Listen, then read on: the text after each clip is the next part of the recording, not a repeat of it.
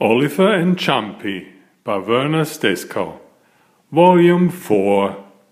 Unhappy Dog, Good Deed Day, Moon Crystal.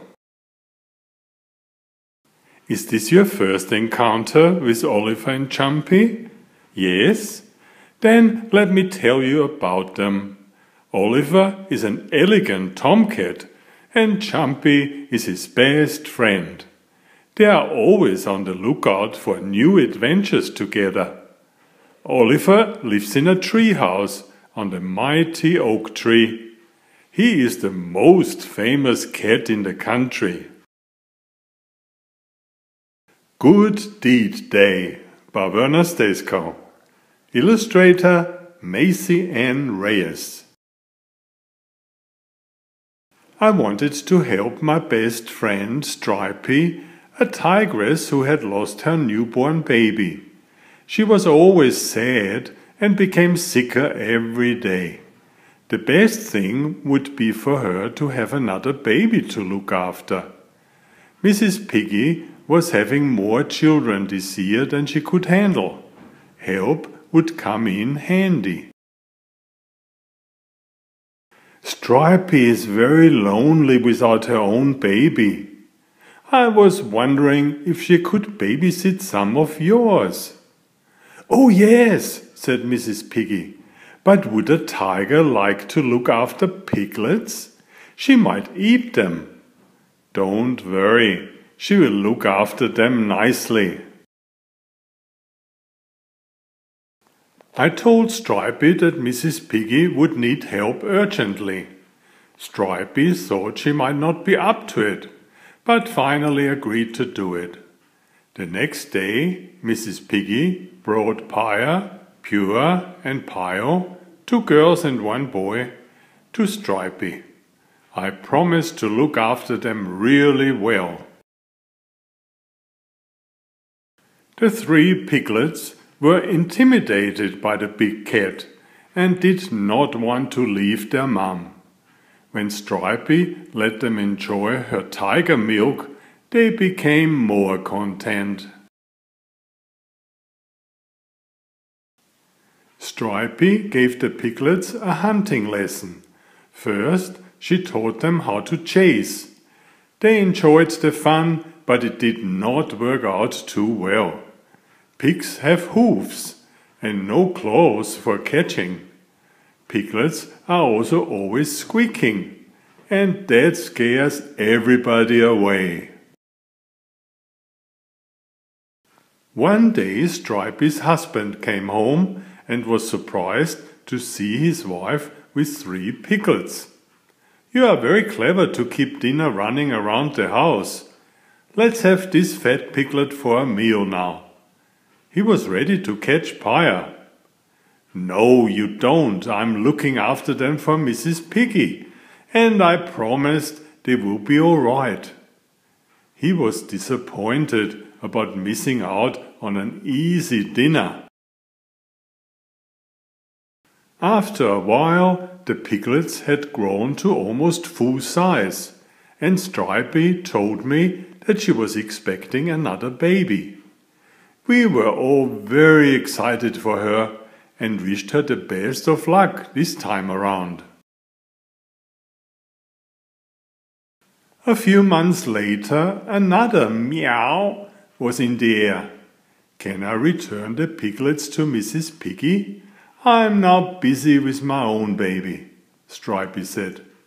Her lovely baby girl is almost as big as I am, and I have to watch out when playing with Meow. How about having a piglet as a pet, and not a dog? They are very clever.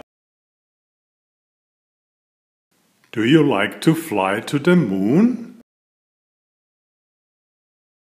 Moon Crystal by Werner Stesko. Illustrator Marvin Alonso. The president of Zealandia wanted me to bring crystals from the moon for our hospital. It makes sick people well again. The man in the moon was inviting us. I agreed if Jumpy and Joey could come. Our friend, the giant, tossed our space capsule towards the moon in one powerful throw. Hooray! We were off at lightning speed. Far above Zealandia, we were enjoying our flight. Earth seemed like a sparkling blue and white jewel as we flew farther and farther away from home. Earth was like a pearl in a sea of blackness.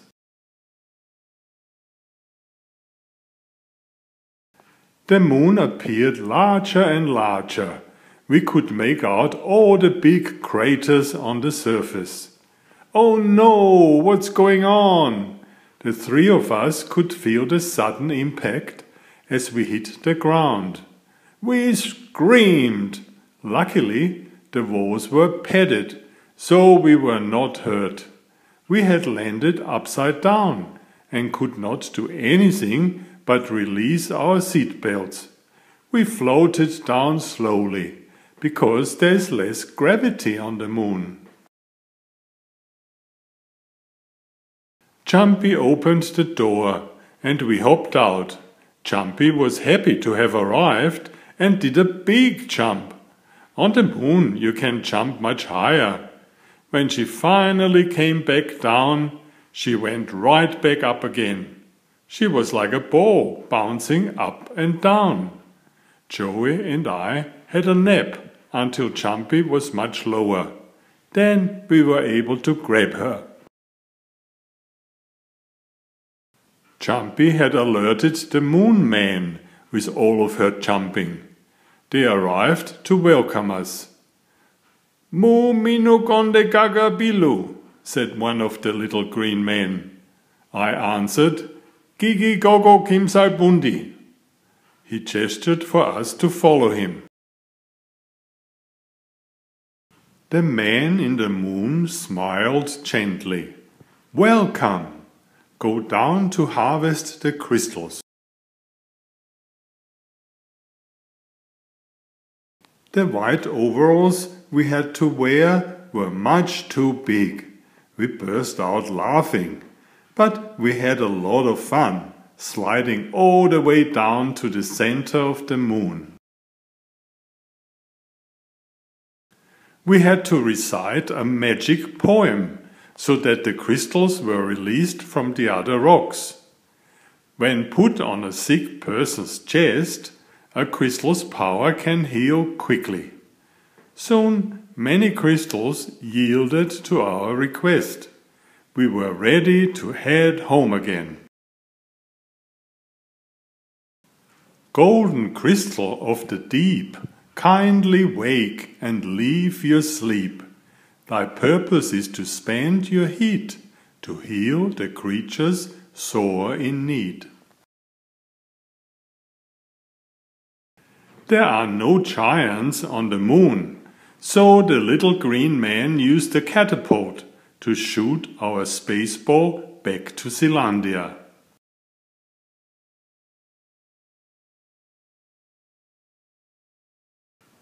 Our ball was soon bouncing right back into the lake near my treehouse.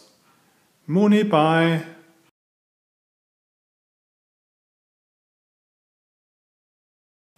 Unhappy Dog by Werner Steskow. Illustrator Macy N. Reyes.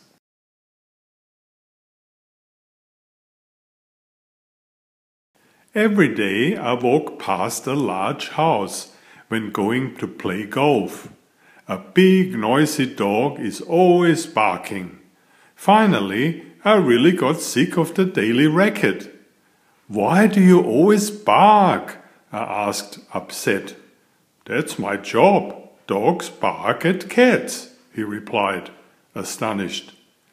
"I'm envious of you walking about. I'm bored stiff in the backyard," he moaned. "Why don't you jump over the fence?" I asked. "Dogs can't jump as cats," he answered.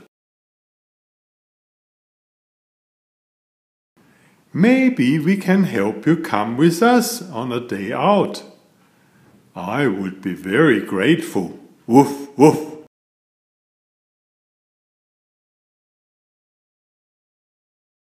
The next day I took Jumpy and Joey to Barky's house.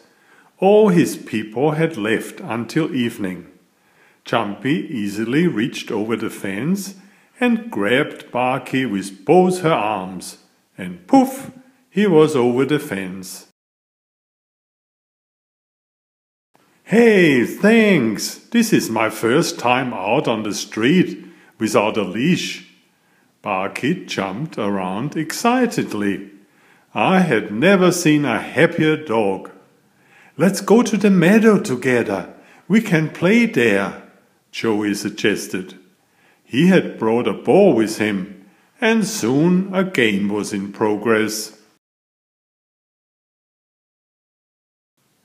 Barky loved to play ball. We had a lovely afternoon.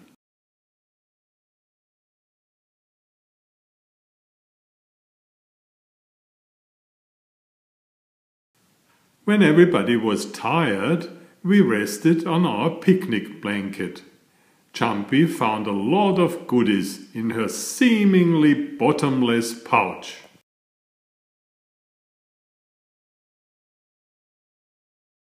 Time had passed very fast. Barky quickly ran up Jumpy's back and over the fence. I could already hear a car coming up the road, so we hurried away.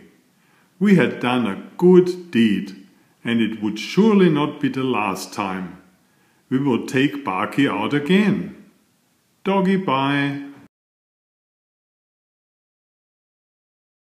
Thank you very much for reading Oliver and Jumpy. You are now a special friend, and you will be able to take part in all their adventures.